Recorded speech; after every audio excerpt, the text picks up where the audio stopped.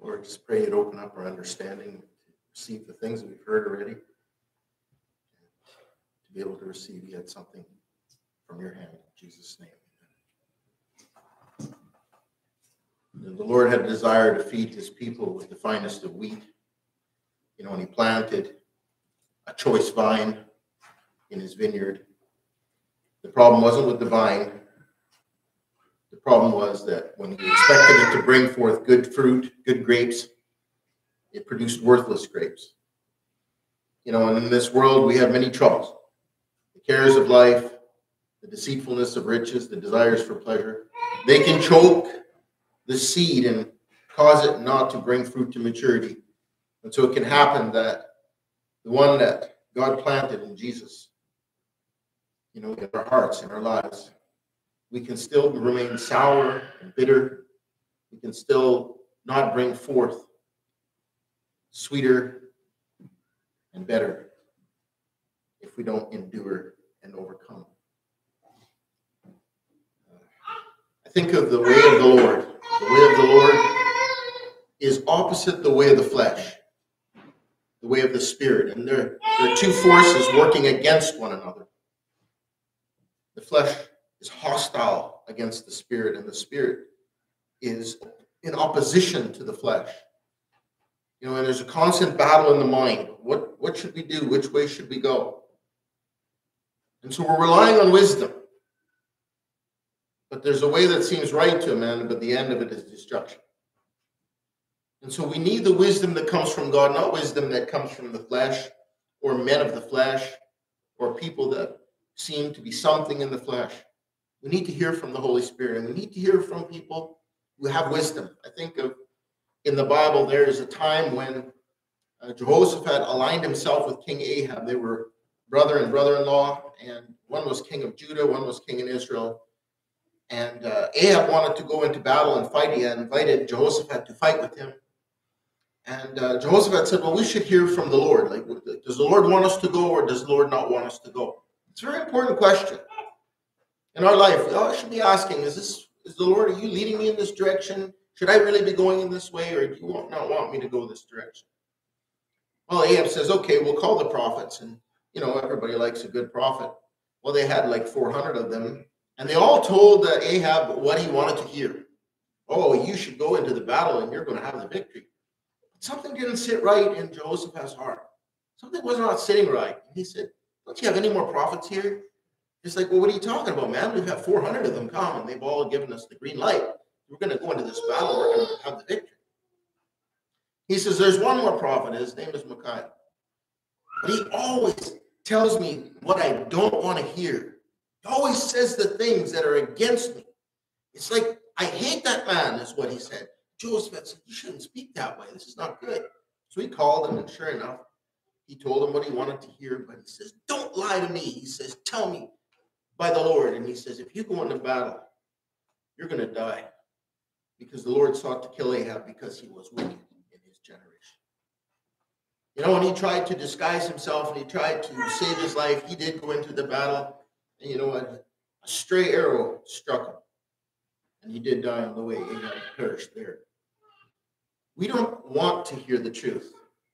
We would rather listen to 400 false prophets who tell us what we want to hear than someone who will tell us the truth. Because our heart is already made up when we're in the flesh on what we want to do. Rather than listening to the Lord and coming under the authority of the Lord in our life. And this is what can happen to us if when we're young, we don't learn the discipline that comes from our fathers and from our mothers. I'm going to exhort you, dads and moms, that you be consistent in walking with the Lord and teaching your children to come under the yoke. It says that it's good that we bear the yoke in our youth. Otherwise, your children will become like Ahab. They will hate authority. When God's authority comes in their life, they will speak against it, and they will come to hate the men of God. We have a stewardship and responsibility not to allow our children to run wild and go crazy, but that they would be orderly and respectful to others and to us as parents. Because unless they come to learn that, hard life awaits them. And it says if you don't correct your son or your daughter in a proper way, you hate your son. These are strong words from Scripture. It doesn't matter the way that we were brought up. Sometimes we're brought up too strict, and so we go the opposite direction, and we say, well, we're going to let them do what they want and leave it to God. No, my friends. It says if we spare the rod, we spoil the child. And there's many other scriptures we could read about that. It is important for them to bear the yoke in their youth, to learn discipline. We need to kiss the son lest he be angry with us. And so this is our duty and responsibility to help nurture them and to correct them and discipline them in the ways of the Lord. Which son is there that God does not discipline? Are you without discipline before God? I would say absolutely not. We heard from Brother Dan that the worldly people are without discipline. Their time is always now. But yet our time, it seems as though God is restraining us from going headlong after the flesh. And he's constantly correcting us and dealing with us as sons. Why? Because if he disciplines us as sons, he loves us. And he said, which father does not discipline or correct their children? You know, now our fathers have disciplined us in ways, and we can all think back, that are not good. So they maybe let us get away with things for a while until the anger came, and then they struck us and did things in the wrong way. I'm not talking about that. I'm talking about being consistent, being around, being a part of the nurturing of those children's lives. Both father and mother being on the same page to nurture and correct their children in the way that they should go, so that they come under that authority, to learn that submission to authority. So when they are older, they do not become brute beasts like it speaks of in Jude. We have that responsibility. You know what? I had one brother, and he thought, you know what? He got into a battle with his son, and he just went, I'm going to win this battle. And I had to talk to him, because it's like, it's not about one battle. It's about the war. You know, just because you might lose one battle with your son or your daughter, it doesn't mean that you have to win every single battle. You know, we allow the Lord, we pray for our children, you know, and we just continually, through persistence, continue doing the right thing and speaking life into them and sharing the word of God with them and correcting them in the best way that God leads us, that in the end, if you teach your child in the way that they should go and do it properly, then when they are older, they won't depart from it. But if you teach them that they can be wild and free and unrestrained, that when they're older, they will become wild, restrained, and uncontrollable, not submitting to any authority. We have a window when our children are growing up, and every one of them is different. There's not one shoe fits all. Everyone is different. To bring about a correction, to produce in them humility, to produce in them a brokenness, a yielding of the will. And it has to happen. It starts at 2 years old. When they look at you and they know what they're doing, and they take the food and they throw it on the floor and they laugh in your face, there has to be a correction. And this correction has to go on until they become teens. And then the Lord has to take over from there. But we have a responsibility and a stewardship. Because, you know, there's a way that seems right to a man. And some of us think, you know, we're doing our own thing and we're busy and we're doing this and we're doing that. And some people only discipline when they get angry. You know, both are wrong. Being present, loving your children, teaching them the word of God, and also correcting them according to the word of God. And if you're not sure how to do it, receive counsel. Because I've done it wrong and I've also done it right. And the way that I used to do it, I was too severe. But you know what? You can also become too lenient. And so you have to come up with a way that the Lord leads you and teaches you how to correct them based on how the Lord has corrected you along the way. And when you're faithful and consistent and loyal in that regard, then those scriptures from Psalm 78, that your righteous life will translate to that next generation and your children will walk in integrity and uprightness. You know, I wanted to share a passage from Luke in chapter 20. Luke in chapter 20 in verse 9. You see, what happened when Jesus came on the scene, that the religious leaders who were in charge, the people feared them. And they also at times feared the people. You know, they had reputation and they were doing things what they thought was according to the word. But they were doing things according to their interpretation of what they thought the word said. And what began to manifest is that the Pharisees were lovers of money, that the Pharisees were proud, that the Pharisees were rebellious. And when the word of God came, the prophets came and spoke that word, they had hearts like Ahab. They hated the word of God, even though they said that they themselves were guides to the blind. And what we see here in this passage is a manifestation of unrestrained, unfettered flesh, that these men were rebellious and proud and would not submit to the authority in their life. They became an authority. And this is a dangerous place that we can come to when we start thinking that we have the word of God and we are the final authority. Then we will say things to people, we will treat people in a certain way, we will respond to people according to pride and bitterness, anger, and we won't submit to any authority in our life. And that will bring us to the book of Jude. And this is a very dangerous place that we as believers can come to if we do not learn to take the yoke that Jesus says.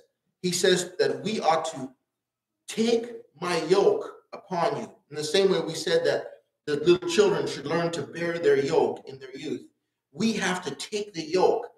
Jesus calls us to be yoked together with him, joint heirs with Christ. And he says, my yoke is easy and my burden is light. Come to me and learn of me, for I am humble and gentle in heart. We have to not become proud, rebellious, and strong, but to become humble and gentle in heart. How does that happen? When we learn to take the yoke, we submit ourselves under the dealings of the Lord, the discipline of the Lord, and become humble, broken, and contrite. This is the way that leads to life. This is the way of God. Jesus said, for I am humble and gentle in heart. When we take his yoke, you will become humble and gentle in heart. But the opposite of that is proud, loud, rebellious. This is not the way of the cross. This is not the way of the gospel. We have to be careful that we don't become brute beasts, having resisted the brokenness that comes from the dealings of God in our life. So he says in Luke in chapter 20 and verse 9, he says, he began to tell the people a parable. A certain man planted a vineyard, and he leased that vineyard with this choice vine that we spoke of earlier to some vine dressers. He leased it to them. It wasn't theirs. It was on loan to them. They had a stewardship. And this is speaking about those of us who've been called to ministry. God has entrusted us with a stewardship. In the same way, you fathers, you've been trusted with a ministry over your family. We have a stewardship to deal with the vineyard and the vines that are sprouting around all our tables, like olive plants. We have a stewardship to do things according to the word of God. And it says that this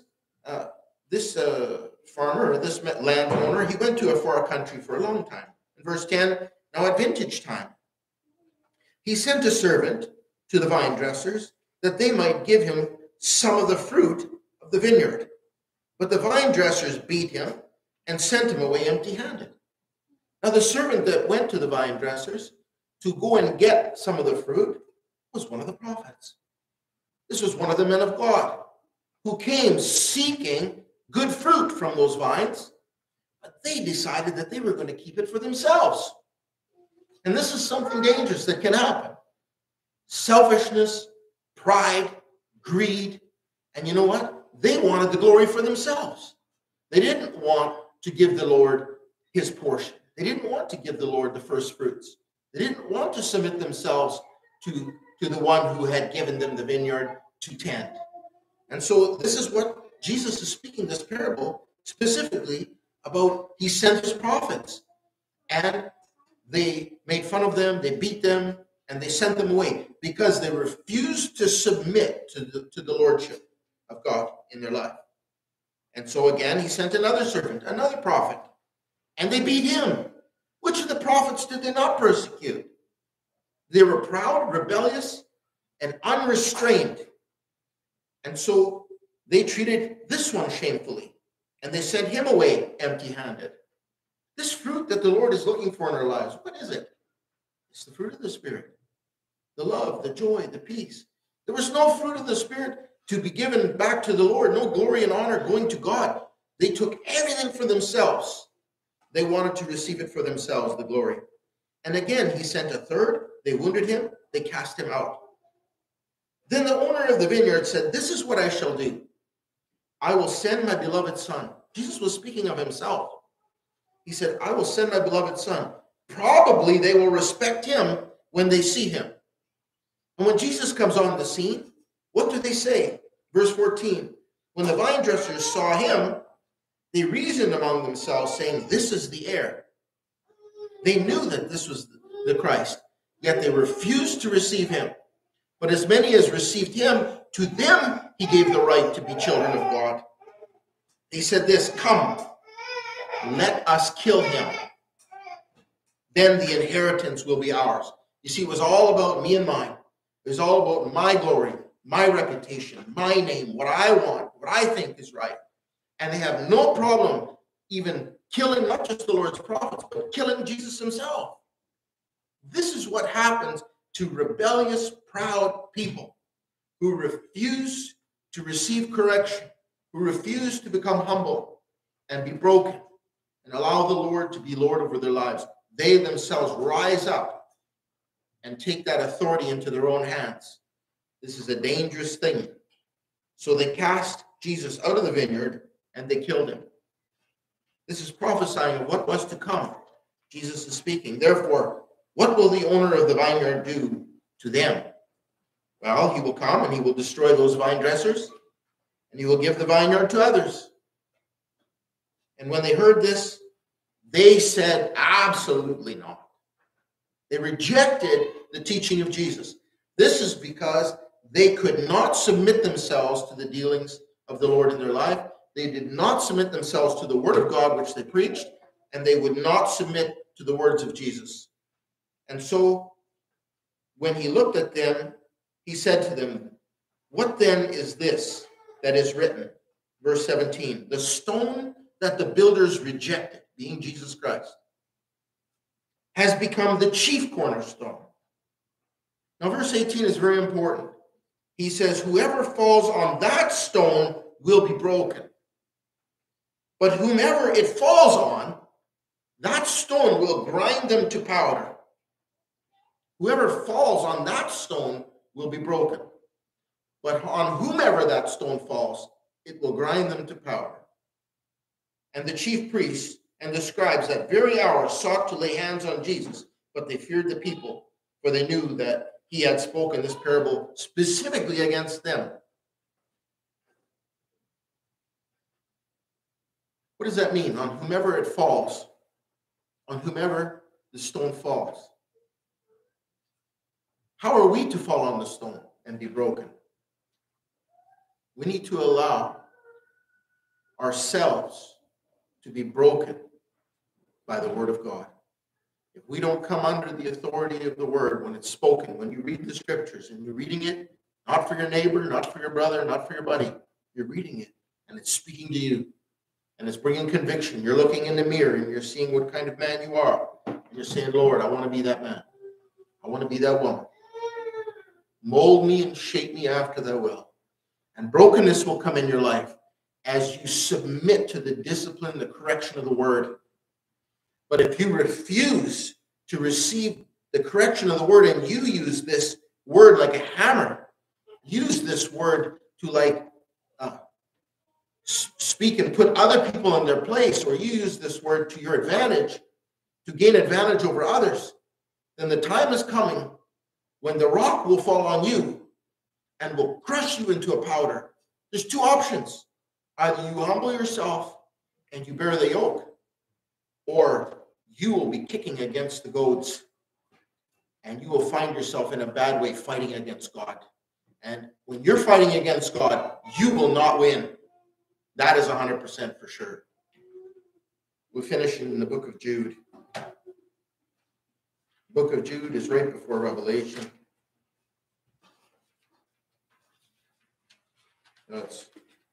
Last book. Spoken in verse 3.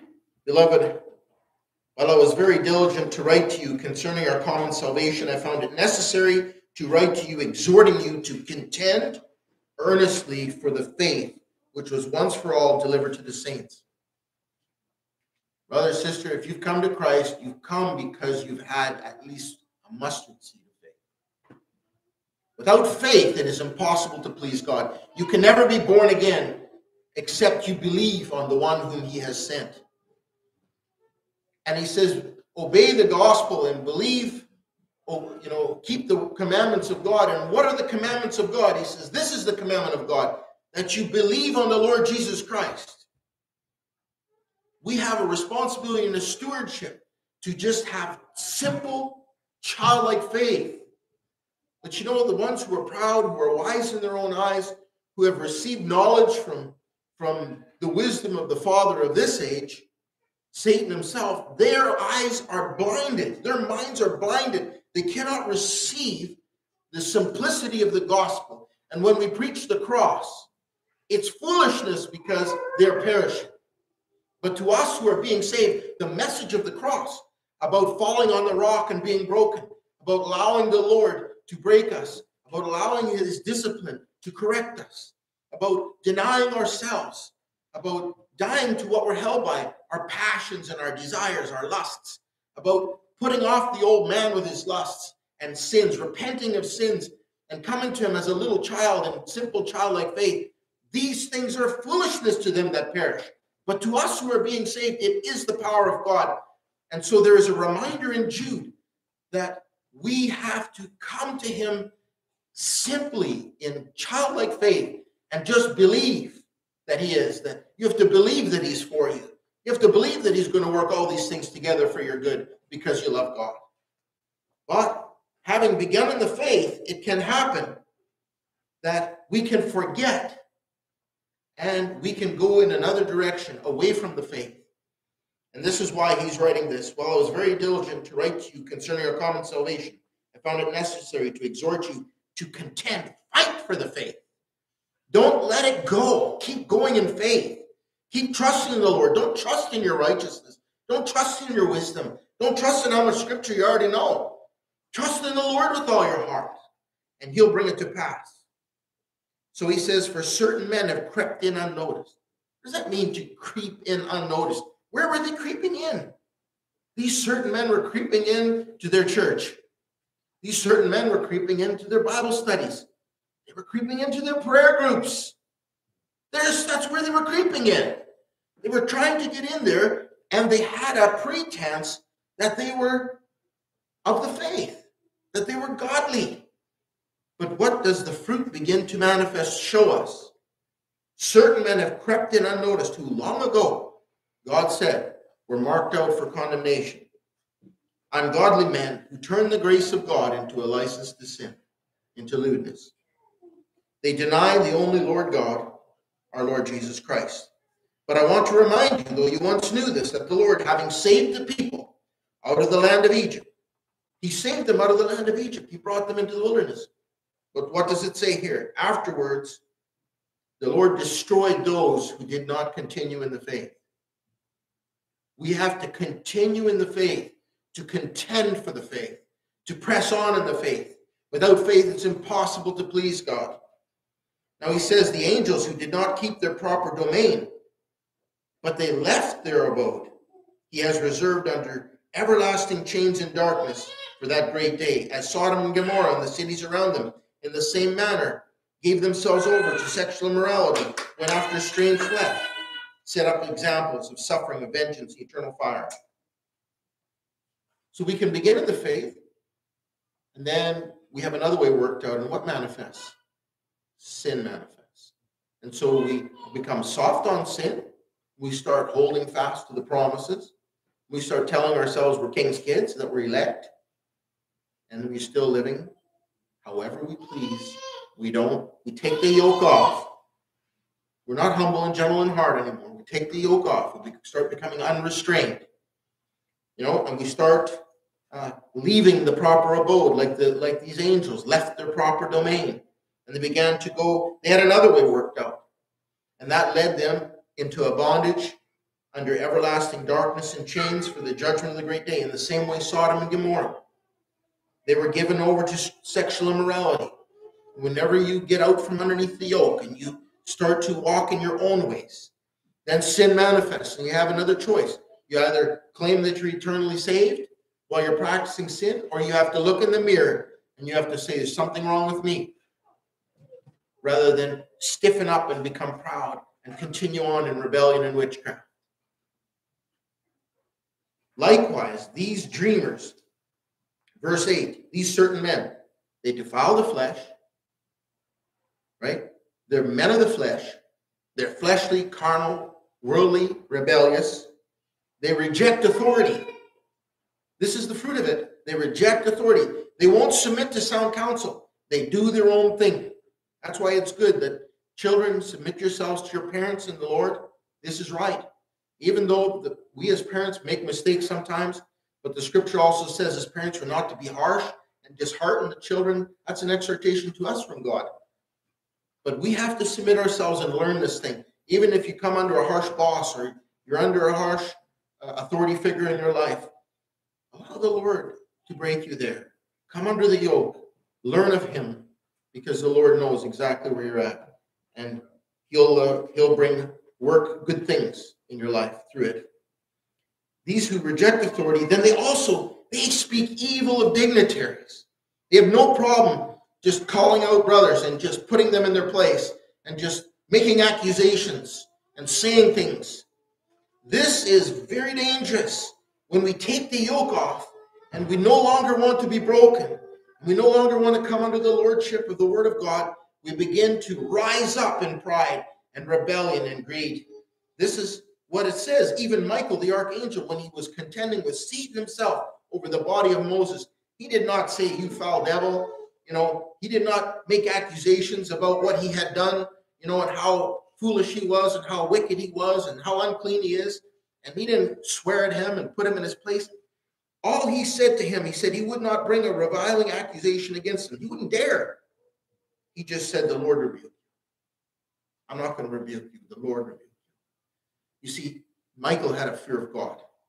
If we lose the fear of God, then we begin to just say whatever comes to our mind. We'll say anything to anyone at any time just because we can. That is dangerous, my friends. And we have to be careful that our hearts don't go there. He says, these speak evil of whatever they do not know. And whatever they do not know naturally, whatever they know naturally, like brute beasts, in these things they corrupt themselves. Woe to them, for they have gone in the way of Cain. What did Cain do? Cain brought a sacrifice to the Lord. The Lord didn't accept it. They got angry. What did Abel do? Abel brought an acceptable sacrifice to the Lord. He was accepted. He was blessed. And Cain becomes so angry, the only thing that he could do is take out the competition. And so he slew his brother in the field. They have gone the way of Cain. They have run greedily in the air of Balaam for profit.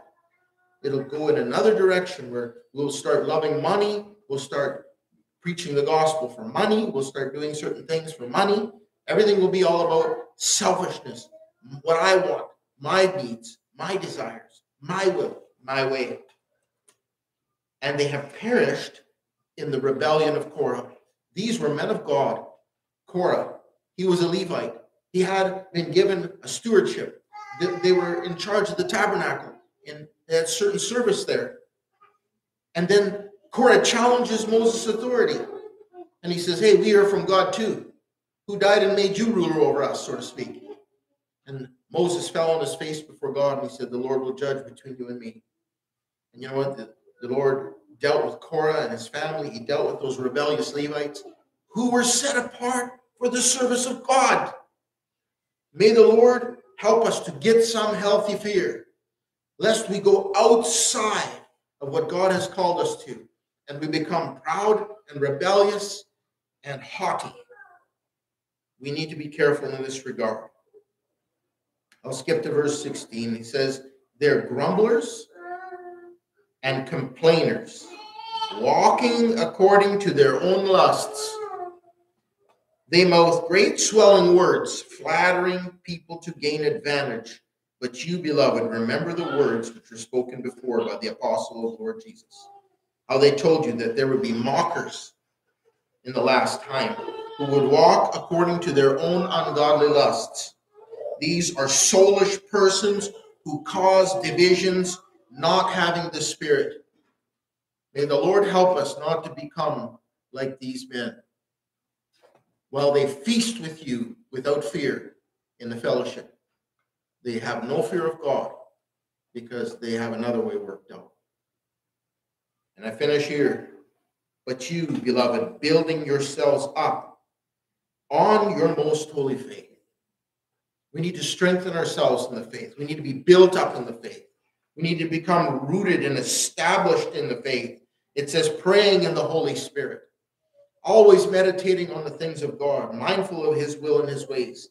Keep yourself in the love of God. If you're not kept in the love of God, then you will not have love for the brothers. If you are not walking in covenant with God in a right way, you will not have love for the brothers. It's that simple. Keep yourself in the love of God, looking for the mercy of our Lord Jesus Christ unto eternal life. Now, on some, we need to have compassion, making a distinction. Because sometimes we can become rebellious, and that's where we need to say, hey, brother, be careful that you don't go the way of Cain here. Be careful that you don't perish in the rebellion of Korah here. We need to humble ourselves. We need to continue to maintain the unity of the Spirit here and the bond of peace till we come to unity of the faith. We're all nobodies. We're here to worship the Lord, and we desire to please him, to serve him. But save others with fear, pulling them out of the fire, even hating the garment defiled by the flesh. The flesh is a hostile thing. We need to reckon ourselves dead to sin and alive to God, to put off the old man with his lusts. And we're to put on the Lord Jesus Christ, put on tender mercies, kindness, and compassion. It's a decision. When you get up in the morning, you're going to put on clothes. You're going to put on your grubby clothes, your work clothes. You're going to put on whatever you're going to put on in the morning. You're going to put on a clean change of clothes. We can either put on the flesh and do things according to the flesh. We can put on kindness and tender mercies and put on the Lord Jesus Christ. That has to do with renewing the mind, setting our mind on things above, as Brother Aline shared, not on earthly things. Now to him who is able to keep you from stumbling. Who is able to keep you from stumbling? Jesus Christ. The Holy Spirit is able to keep you from stumbling and to present you faultless and blameless before him in love, before the presence of his glory with exceeding joy. To God our Savior, who alone is wise. We need wisdom that comes from above, which is first pure, and then peaceable, gentle, and noble, and good report. So God alone is wise. His word is wisdom. And we need the Spirit to understand that word and to quicken his word to us, to humility. To God be glory and majesty and dominion and power, both now and forever. Amen. May the Lord help us to become like Jesus, to be conformed into his image. Transformed as stars differ in their brightness from glory to glory. Only he's able to make it happen.